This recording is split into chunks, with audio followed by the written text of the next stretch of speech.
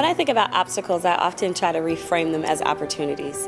And so whether I succeed at the opportunity or fail at the opportunity, I really try to look and maximize my opportunities for growth and learning in that instance. Sometimes you need to take a step back, reevaluate, do a little bit more research, figure out what your core goals are, and come at things from a different angle. Life is going to be full of many challenges. Turn those challenges into opportunities. Know what your values are, and then truly go for it. Accomplish what you want to do, own it, take risks, and don't look back. Finding your inner self and finding a way that you could actually harness that to be successful. So obstacle is just a way to get to the end goal, which is being strong. Just never give up. Always try to persevere. Being in a STEM field, it was always, kind of you're the only girl here. Do you really belong? But really, women belong just about anywhere. As long as you work hard, you should deserve to go anywhere. I think authenticity works a lot in a lot of ways to help you overcome obstacles, and really be centered in who you are as an individual is so very important.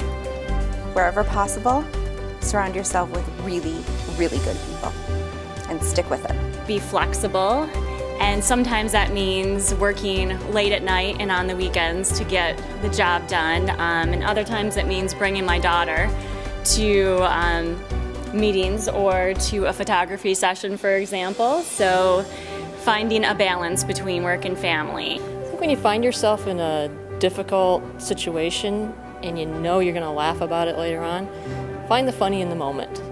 It'll help you get through those tough times. They need to get involved to make a difference. If it's an obstacle, you need to take a step forward. When we find what it is that we want to work hard at, work and strive every day to work towards, we find our tribe. When we find our fellow travelers on this journey of what we care about so deeply, then we overcome obstacles.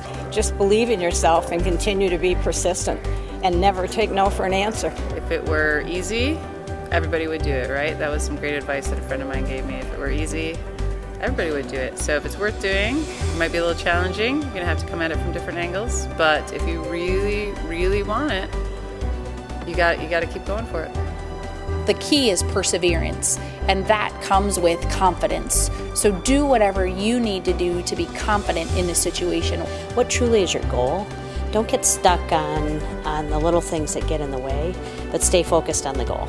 Don't abandon your passion. Work hard, and most importantly, keep your sense of humor. One of the things that I think is a key to success is flexibility. One of my favorite sayings is, when a horse bucks you off, get right back on a different horse. My piece of advice is, it's a motto I live by. It's that those who do, and those who don't quit. So my advice is never quit. Hold on to your dreams.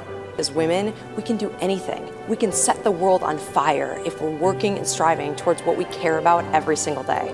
Don't be afraid to ask people for help. Find someone who has gone before you or has overcome a similar obstacle. Talk with them, email them, tweet them, phone them, do whatever you can to reach out and make a connection there, because if there's one thing I've experienced in our community is that women are so willing to help.